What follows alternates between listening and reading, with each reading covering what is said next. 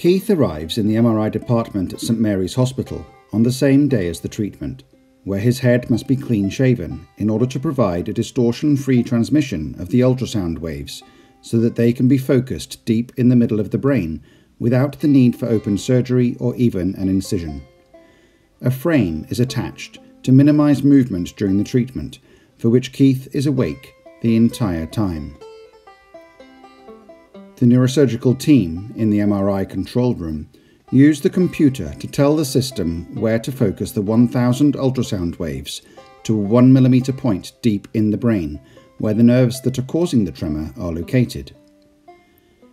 As the treatment progresses, the clinical team frequently assess the effect that they are having on Keith's tremor by having him attempt to draw a spiral, which is the standard test for tremor severity. St Mary's was the first hospital in the country to treat NHS patients, but as Professor Nandi explains, more centres will be needed in order to offer an acceptable NHS service to the many essential tremor patients who need it. Given the population age distribution in England, I would expect you need a minimum of 5 to 6